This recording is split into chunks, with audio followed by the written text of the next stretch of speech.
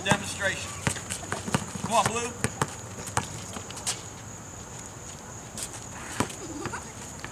All right.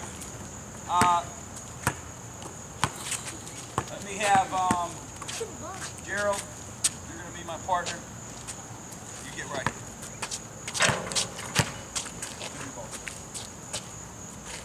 Okay.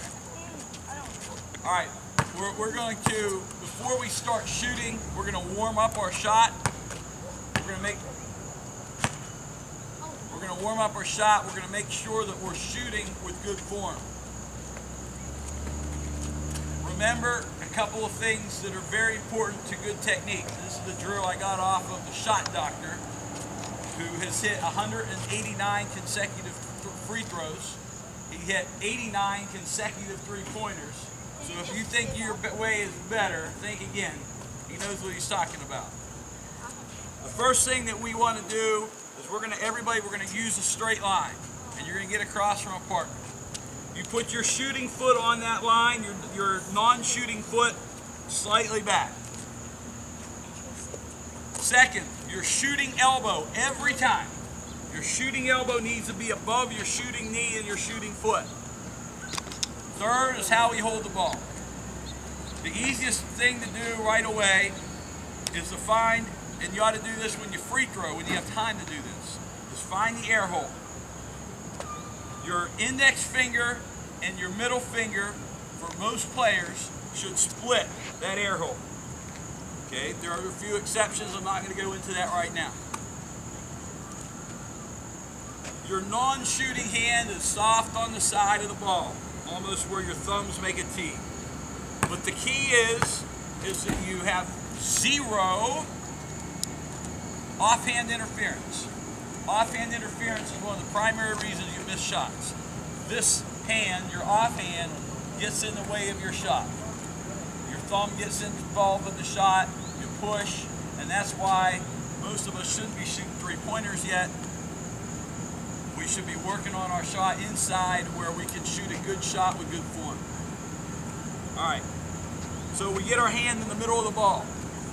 The second thing, or the next thing that I want you to emphasize is that when you shoot, you got to feel that your ball comes off the finger pads of those two fingers in the middle of the ball, your index and your middle finger. It needs to leave the finger pads last. If it leaves the finger pads last, you have a better chance of your shot being straight.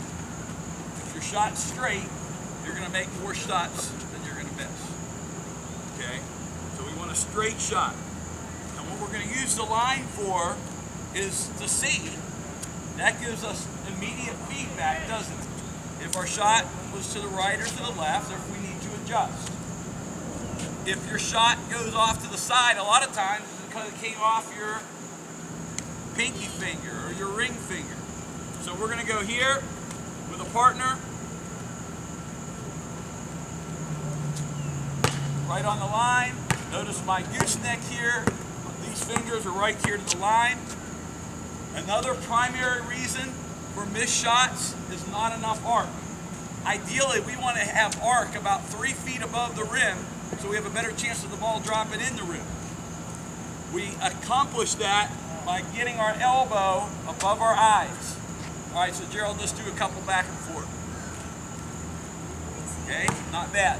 Now hold this ball sideways, and that way we can see if we have really great backspin or if there's a wobble. The less wobble, the straighter the backspin, the better. Okay, right on the line, it was straight. And you do this a few times, every day before you shoot. It helps you get your shot warmed up, and then we move in close and we start our warm-up. So let's have Gerald's partner. Who was Gerald's partner? Huh? Okay, Mitchell, get across from him.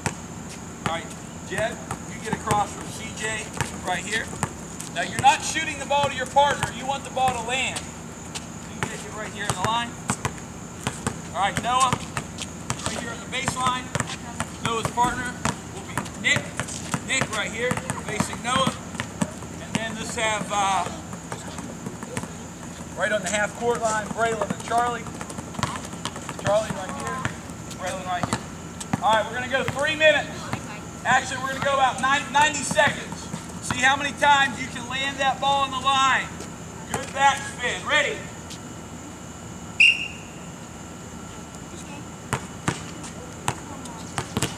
Get that ball up. Remember, you need the arc.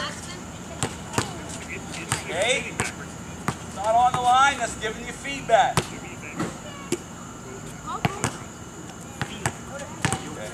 Ball one way that way. Hand one way.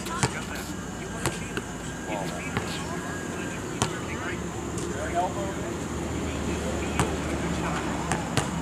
Very nice. Nice backspin. Now, feel off these fingertips.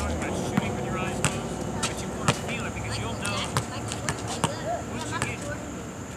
once you get really good. Better. So keep working on bringing these fingers. You'll know down. if it's a good shot because you'll feel it. Keep that elbow in. Keep that elbow in. Get higher. And don't spin it with your off hand. Don't spin from off your finger. It's all about feel. He's seen me make a bunch of them. Do one hand. It's all about the feel. Just put on that line. And I know how far I have to shoot based on where I am on the court. It's just because I shot. Now, Let's not cover our eyes right now. Let's not cover our eyes. Let's not feels right. You'll know when you release a shot higher because it will feel the court.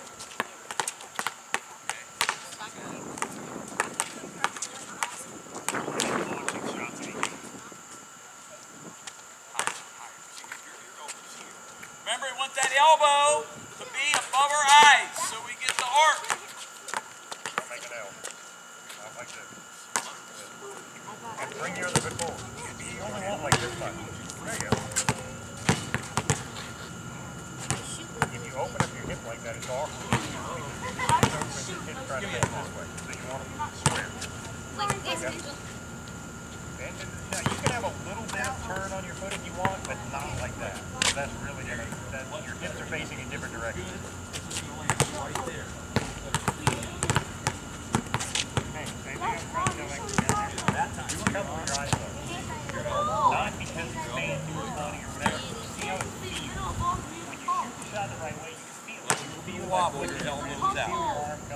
And as soon as you let the ball go, you open your eyes to see where it lands. It is the middle of the But the wall. point is that you don't know if you shot a good shot by how it feels later on.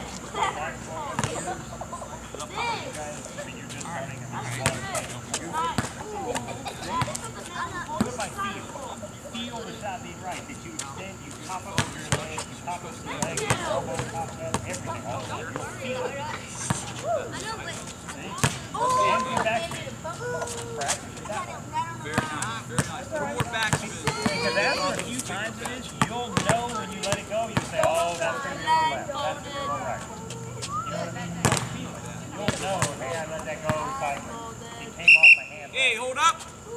oh, son.